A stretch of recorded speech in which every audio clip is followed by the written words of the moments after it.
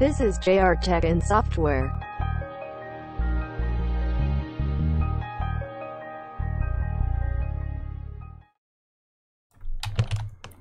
Well, hello there.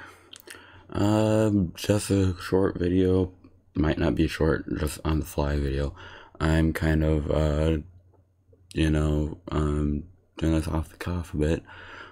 So I thought I would share with you what has been happening with my computer recently. You can see this is my main computer and it's looking a little different. Now I know you haven't seen the computer much in this past year, but if you saw my update video that I posted about a year ago, I was rocking Xubuntu with the XFC desktop, and now I'm on Linux Mint. Why? Well, I thought I'd share the story with you. So, after a while here on my computer here, I started to really notice it being, the boot up time being slow and some other things about just general storage being slow. So I decided to get an NVMe SSD to really speed things up and to also increase storage here. And I believe it's in here. No, it's not. I'm trying to find, there it is, system information. And I did not mean to do that. Actually, a better thing would be into GNOME disk utility here. So you can see here, this is my NVMe SSD here. Got a file partition. This is my main partition. This is a 1 terabyte Western Digital Blue NVMe SSD, and things are so much better on here. The only thing is, I have had a lot of issues. I got this NVMe SSD it's almost a week ago now. On here is when I started installing it on the 25th of May. I'm recording this on the 29th. And from there I've decided to install Xubuntu 2204, which is a new version just released about a month ago. And so yeah, and I installed that, and all fine. There's some other details in that. I'm not gonna do the entire story like in detail in that, because I'd be talking for a solid hour or so. But yeah, so on there I installed Xubuntu 2204. But I really started like configuring everything the next day here on the 26th. But it started crashing randomly, just like in the middle of things. The desktop would lock up, and it became to where like it would just lock up even before I could get to the desktop. Like I reboot the computer, I log in, and before I could even get to a usable desktop, it would lock up. And I also, I don't know if OBS will capture this, but if I go, yeah, I couldn't log into the TTY. I don't know if you saw that, but if you did there, I couldn't do that either. I don't think you could actually see that because that's not running Xorg, but that's beside the point. So yeah, I couldn't even log into TTY, so I couldn't run updates. I couldn't do any diagnostic thing. So from there, I decided to reinstall Xubuntu. Same thing happened the next day, the 27th here. Same issue. So I'm like, okay, this is obviously a recurring thing, probably a Xubuntu thing, or just an Ubuntu thing in general. Maybe some with a new update isn't playing nicely with my hardware, and I just can't really do anything about it because, like I said, I couldn't even get into the system to fix anything. So I decided over the next couple days to try some other things. So I believe from there I decided, you know what, I wouldn't mind running Linux Mint, to be honest, but because Linux Mint solid proper here is based on Ubuntu, and Ubuntu is kind of what's giving me the problems I have now. I was having, I decided to go to Linux Mint Debian edition, which is based on Debian. And so I went on there, and there's a couple things. Now, first of all, if I'm going to show you my grub config here. So if I cd into /etc/default and ls grub here, this is my grub configuration file. You can see here that I have quite a few things added to my grub command line Linux default. So essentially what this does is it's passing arguments to the Linux kernel when it's starting the kernel, essentially. So and the main thing here is PCI equals no MSI. So essentially what was happening is when I booted the system, I was getting a bunch of errors. I'm going to make sure that OBS is still recording. Yeah, because TTY I messed up. But anyways, it was getting a bunch of errors. And it was like maybe 20 errors per second. Some about PCI, and it might be my wireless card was causing it. I don't know. And essentially it was because it was logging all that. It was filling up my log on that a live disk like really fast. And so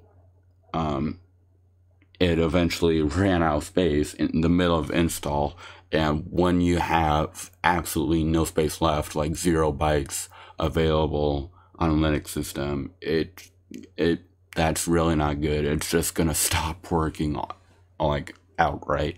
And so I couldn't get through the install process. Like it would be midway through and it would just hang because there was no space left on the live disk. And I tried that multiple times. I tried different ISOs I tried re-downloading it and re-burning it multiple times.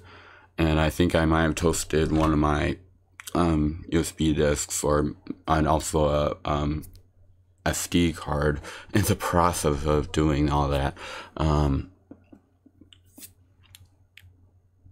Yeah, and I eventually figured it out. If you add this argument here, it's going to take care of that. But there was another issue that came up, because now I got it all installed now, because the install wouldn't crash, and this was, now note that I moved on to Debian, like Debian proper, and here's my next issue. This monitor its native resolution is 1336 by 768. And but nothing could understand that I have the hardware necessary, and this is using integrated graphics, and Intel integrated graphics are built into the Linux kernel.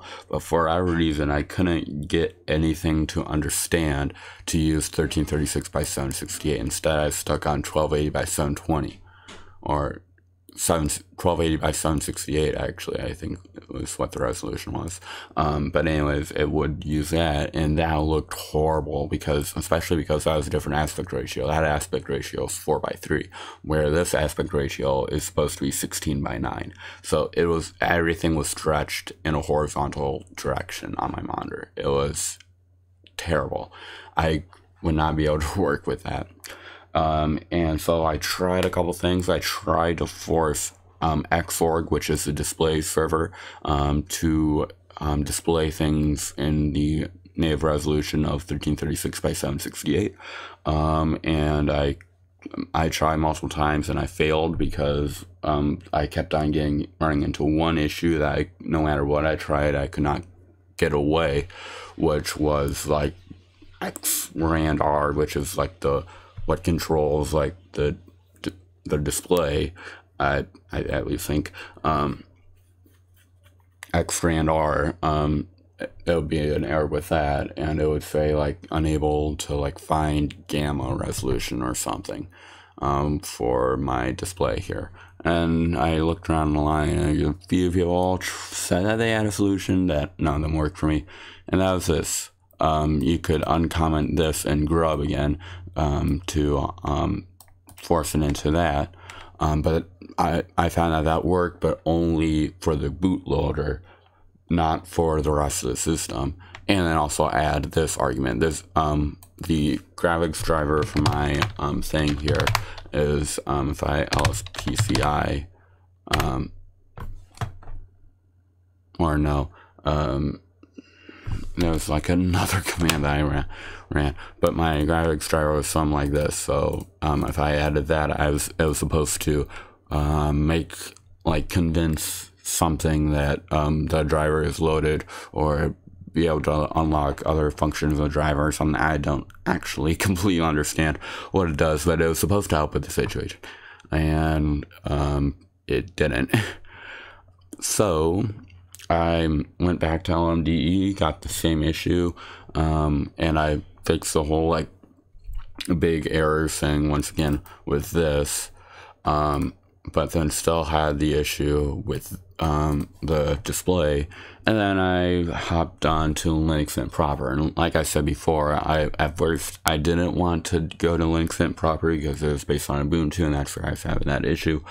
But Linux Mint proper version 20 is based off of the old LTS I was running earlier. Linux Mint 20, it runs on Ubuntu 2004. Coming up here, we're probably going to get the release of Linux Mint 21, which will be based on 2204, but this is still based on 2004. So I figured it'd be fine. And I've only been rocking this. If I go into uptime, and I want the P argument here, and you can see here, it's been up for about an hour and 9 minutes, so I haven't been running in long enough to see if there's any issue, and I'm really hoping that there isn't an issue.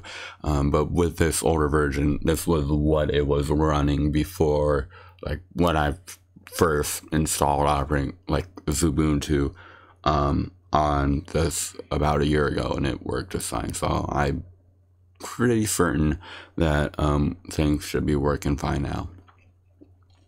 Another thing that made me okay with running the Ubuntu proper version of Linux Mint here was that it would be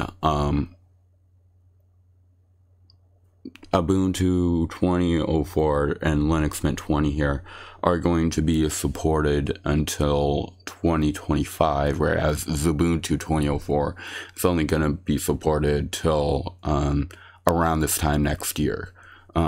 And I get it with a smaller dev team, like you're not going to want to like have to maintain that code base for the next 2 years, but that did kind of drive me away from it in the end, because I don't want to go through this whole thing in a year. But when it's supported until 2025, that gives me 3 more years. So I'm just going to rock this for a while. Eventually, once Linux Mint 22 comes out, that'll be based on 24.04. I'll be fine with updating to that, and of course I'll give it time, of course, to update, and hopefully all those like bugs that are crashing the system will be worked out. And it might have ended up being this bug here that this kind of fixed, hopefully. But yeah,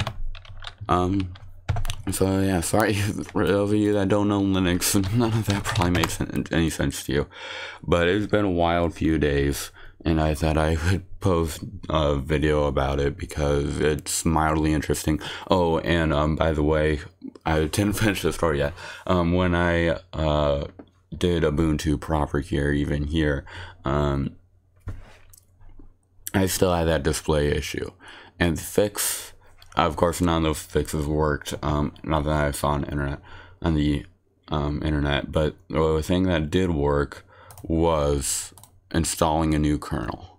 Something as simple as that. Now, I'm glad that I was on the like mainline Ubuntu version to this, because it provides this nice kernel tool, which makes it really easy to update a kernel, whereas Debian, I don't think that was going to happen. But I updated to the latest one here, 5.13. Originally I was rocking 5.4 here. So, and that just worked. As you can see here, OBS is upscaling it to be 1080p, but my monitor here is what I'm seeing here is 1336 by 768, which is great. So yeah, anyways, yeah, I thought I would tell the story, because yeah, if anyone else has that issue, update the kernel, for sure. That'll probably help you. It helped me. It was a very frustrating couple of days trying to get something to install. I wasn't heading back to Windows ever, because even when I go back to Windows and I use Windows, like, I've gotten so used to my workflow here on Linux that it would be rough moving back to Windows, to be honest. And yeah, it's just not something I want to do. So yeah, so either way, I was staying on Linux here. But yeah, I thought I'd just let you know those issues I had and how I fixed them, and get some content out there, because my channel is being starved of content right now. But anyways, yeah, so I'm rocking an NVMe SSD right now. I do recommend it. If you don't have money, or if your hard drive is working just fine for you, you know, in spinning Rusty Trust, I would still be running a hard drive, to be honest.